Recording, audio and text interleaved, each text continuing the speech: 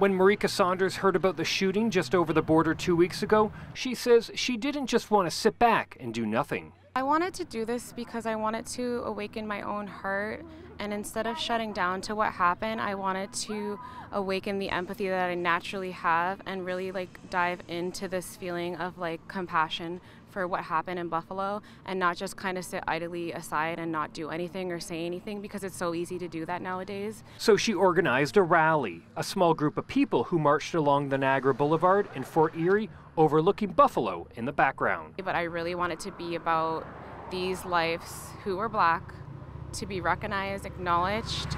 10 people were shot and killed 2 weeks ago at a supermarket in Buffalo. Authorities say the 18-year-old man who is accused was motivated by hate. 11 of the 13 people who were shot by the white man at the Tops Market were Black. Fort Erie is really connected to Buffalo on many different levels. Not only is it just a 5-minute drive over the Peace Bridge, but a lot of people in Fort Erie work in the States and they have friends and family over there.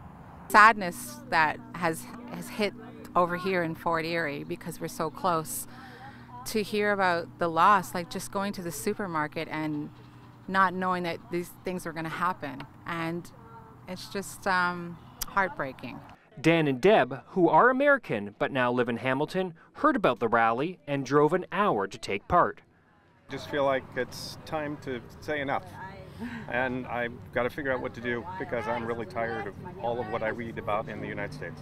We just wanted to do what we can do to make people more aware and try and get people to try and make changes and encourage their governments to make changes. The group marched along the Niagara Boulevard and under the Peace Bridge, getting support along the way, all while thinking of the lives lost.